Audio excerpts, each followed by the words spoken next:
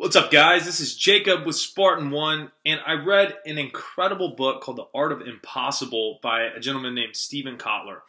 What's interesting about Stephen Kotler's book is there's a ton of great stuff in there, but there's an actual system for basically getting into flow state that I found really interesting and really applicable.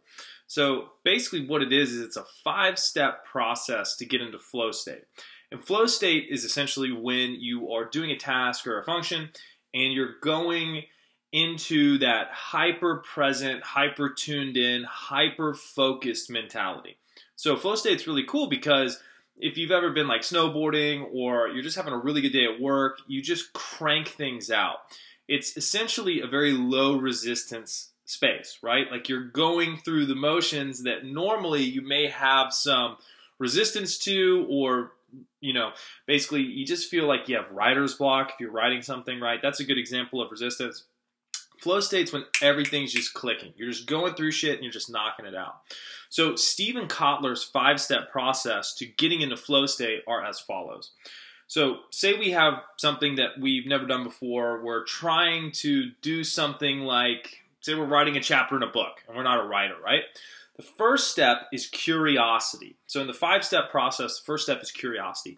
So you want to go into this project curious and basically be curious about all the aspects of it. So if you're writing, asking yourself, how can I write this better? What if this is a really good article? What would that look like to have people see this or read this and be like, wow, this is an amazing piece of content? What would it feel like if I was a professional writer, if I was really getting paid a lot for this? What would that do?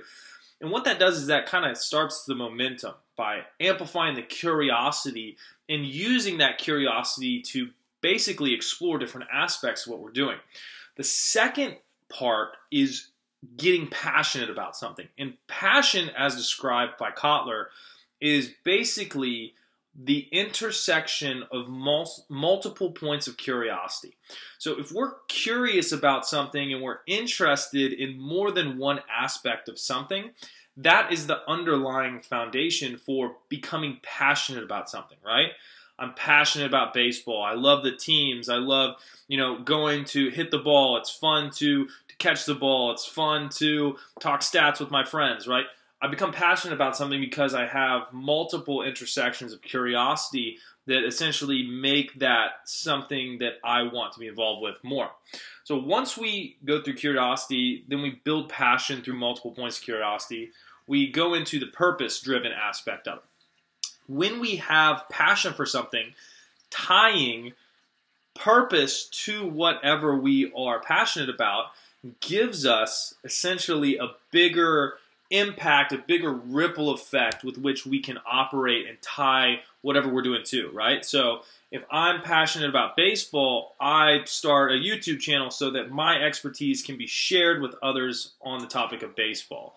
Meaning that when I engage in my activity, there's going to be value for others in it too. There's going to be a cause larger than myself. Once we have curiosity, passion, purpose, which ties it to something bigger than ourselves, then comes mastery. So this is where people can kind of get a little bit backwards, is you want to go do something, but you feel that you need to have the skills to do it, but you're not curious about any of it, and you don't have any passion behind it. Naturally, there's a lot of resistance because those 3 steps haven't been achieved: the curiosity, the passion, and essentially the purpose, right? Once those 3 mechanisms are in place, what that does is that gets your biology and your nervous system to actively engage in something. Because there's so much momentum from those 3 things, the skill-based acquisition of something, which generally is the hardest part to basically master, right? Like, if you're going to learn how to play basketball from scratch and you're not very athletic and you never shot a basketball before, you don't even know the rules, there's a lot of dimensions that you would have to master to get to a proficient level. So stacking those 3 things prior to basically going and doing the skill acquisition is crucial, because that gives you the momentum to do the skill acquisition, and it actually makes the skill acquisition fun. So the 4th step is mastery and understanding those skills that you need to really master in order to be a badass at whatever you're doing. The 5th and final one is your mission statement and your goals. So if you have a mission statement of, I'm going to be the best basketball player in the world, what you would want to do is you would want to go, okay, well, what does that look like? What are some time frames that I could achieve that in? What can I do on a yearly, monthly, and daily basis to ensure that I reach that goal within a reasonable amount of time, right? Now, maybe being the best basketball player in the world is somewhat subjective, and it may take you longer than you'd want, and you'd want to quantify whether or not you're in a position to really crush that. But that was your goal, you would say, okay, well, Kobe Bryant is like this. I see him train this many hours a day. I can put forth this amount of training per day, et cetera, et cetera. This is the more tactical version.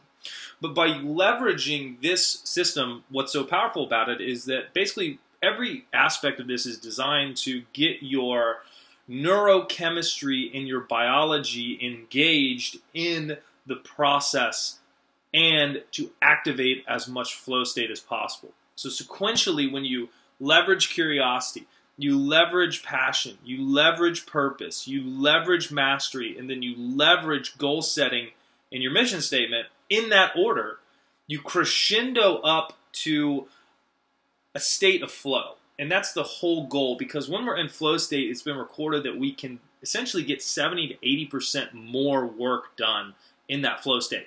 So that's what's cool about this system, is it's basically a systematized way to get into flow state. And I highly recommend the book. It's called The Art of Impossible if you guys want to check it out. So that's pretty much it for the video. If you guys like more content, you know where to find me, Spartan1Elite.com. Cheers, and I'll see you in the next video.